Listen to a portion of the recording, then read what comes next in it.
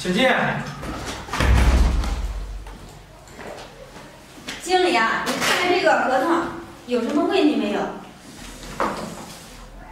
哦，闪闪，这个合同啊没什么问题，我已经看过了。等会儿啊，你让董事长看一下，就能签字了。啊，行。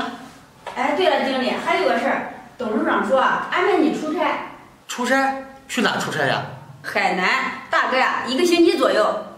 行，我知道了，我回家准备准备。行，这机票我已经给你订好了，明天下午啊4点出发。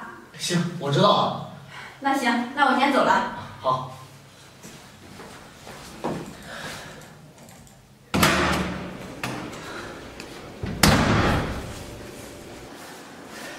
轩轩，小辉，你下班了？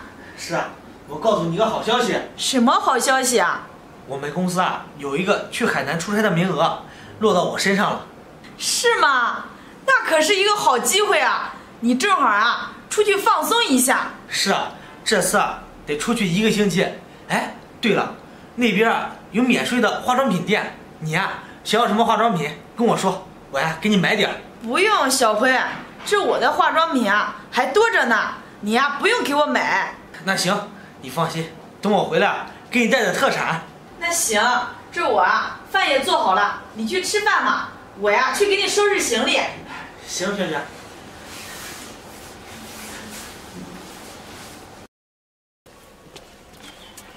走啊！妈，要不你自己去吧，我就不去了。那哪行啊？你自己闯的祸呀，还想让我给你承担呀？妈，那这要是让我姐知道了，她呀肯定饶不了我。饶不了你，那是你自找的，你活该。你去不去？你要不去，我也不去了。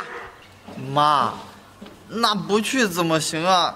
这要不去，那别人肯定不会放过我的。那还不赶紧走？走了。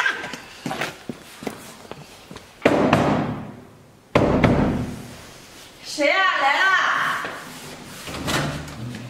妈，闺女，好帅，你们怎么来了？快进来。好。来，妈，好帅，你们赶紧坐。好。妈，这你们今天来有什么事吗？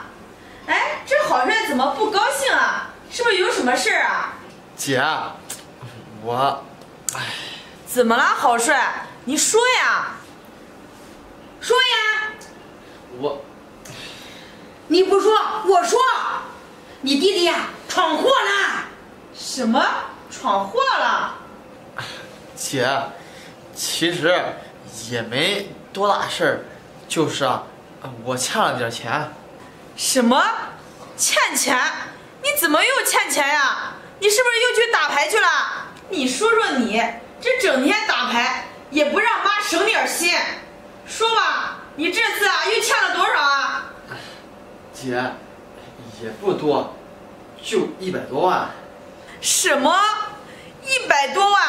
还不多呀？是啊，闺女，这一下子欠了100多万，这上哪去弄啊？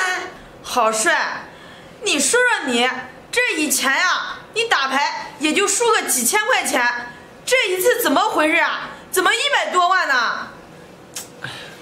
姐，我就是打牌的时候借了点钱，结果输的上头了，没想到越陷越深，所以就欠了这么多钱。你呀你，我现在啊打死你的心都有。你说你这么大一个窟窿，让妈怎么给你还呀？哎呀，闺女，我哪有这个钱给他还呀？所以啊，妈就来找你了呀。妈，找我？你找我有什么用啊？这我也没那么多钱呀。妈，这可怎么办呀？这没钱，他们肯定是不会放过我的。妈，你快给我想想办法呀！行了，别哭了，一点出息都没有。轩轩，你看，你也不能看着你弟弟不管呀。再说小辉还那么能挣钱，你看能不能先把这个钱给垫上？妈，这小辉他再怎么能挣钱，他也不是大老板呀，他也只是一个经理。再说了，我们这些年攒的那些钱也已经买了这套房子了，这我们手里也没有那么多钱呀。闺女，你不是刚才说了，你这个房子是刚买的，要不你把这个房子卖了，给你弟弟还账吧？姐，咱妈说的对呀，这我可是你弟弟呀，你不能不管我呀。妈，郝帅，你们想什么呢？这小薇她肯定不同意卖这套房子的呀。哎，闺女，我问你，这个房产证啊写的谁的名字呀？妈，这套房子的房产证上写的是我的名字。你的名字？那小薇呢？她在哪儿啊？她呀，去海南去出差了，这昨天下午啊刚走的。那这不最好了吗？咱们呀，偷偷的把这个房子给卖了。妈，你瞎说什么呢？这小辉回来了可怎么办呀？他回来，咱把房子卖了，他能把你怎么着呀？顶多他骂你一顿，他还能打你呀。我就问你这一句话，你帮是不帮？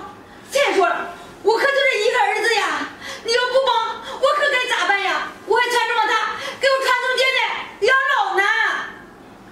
姐，是呀，他们说了，我要是不把钱还上，他们呀就打断我的腿。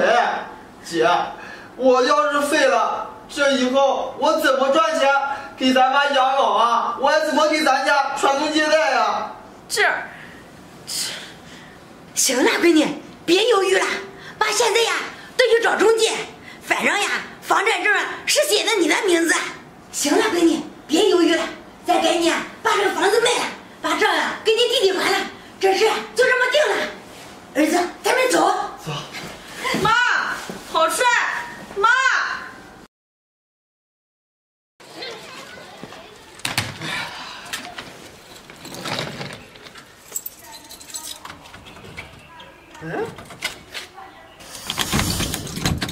哎，这钥匙怎么打不开锁呀？这到底是怎么回事？这轩轩换锁怎么不跟我说一声啊？轩轩，轩轩，轩轩，开门啊！哎，你谁呀？你是谁呀？你怎么在我家呀？谁呀？你这人是不是有病啊？我告诉你啊，别动手动脚的，这哪是你家呀？这现在是我家。你家？这是我刚买的房子，怎么可能是你家？我告诉你，别给我耍什么花样！轩轩是不是在里面？让他赶紧出来！轩轩，你是谁呀？我告诉你们，这套房子呀，轩轩已经卖给我了。什么？我没有听错吧？轩轩把这套房子卖给你了？是啊，我骗你干什么呀？这昨天呀刚过完户。这到底是怎么回事？这轩轩怎么没对我说呢？我哪知道这是怎么回事呀？我告诉你，现在呀，这是我家，你呀马上给我离开，再在我家门口站着，小心我报警。哎，大哥，这到底是怎么回事？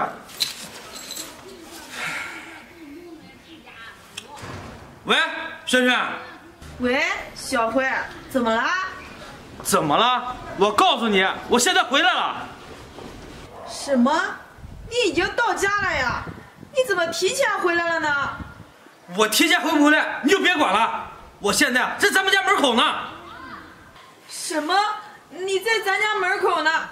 那行，你在那等着，我马上就过去。快点。行行。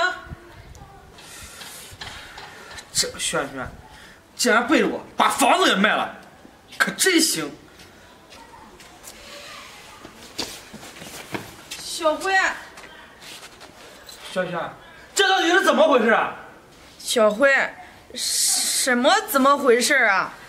轩轩，你还在这给我装？我问你，这到底是怎么回事啊？刚刚我敲门，一个男人对我说：“你把房子卖给了他。”什么时候的事？你怎么不跟我商量商量啊？小辉，这个事儿发生的太突然了，我还没来得及告诉你呢。没来得及告诉我？是啊，小辉，你看你在外面出差，我呀怕你分心，不敢打扰你，所以就没跟你说。行，轩轩，现在我回来了，哎，告诉我，为什么要把房子给卖了？小辉，是这样的，你看这郝帅啊，在外面打牌欠了100多万呢。这妈呀，带着郝帅来我们家跟我借钱，这我们哪有钱借给他呀？所以我也没办法，就只能把房子给卖了。轩，你是不是傻呀？这你弟弟打牌欠了100多万，跟你有什么关系啊？你凭什么把我买的房子卖了，给他还钱呀？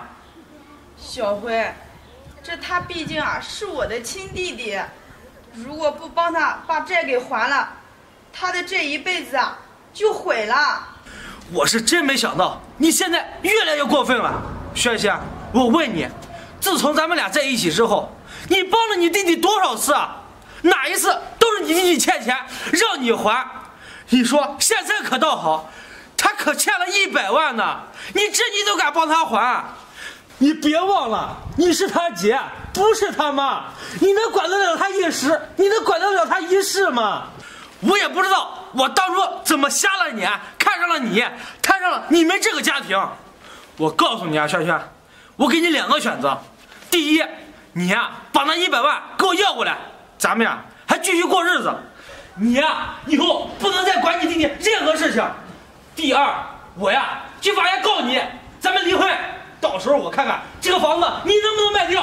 不要啊，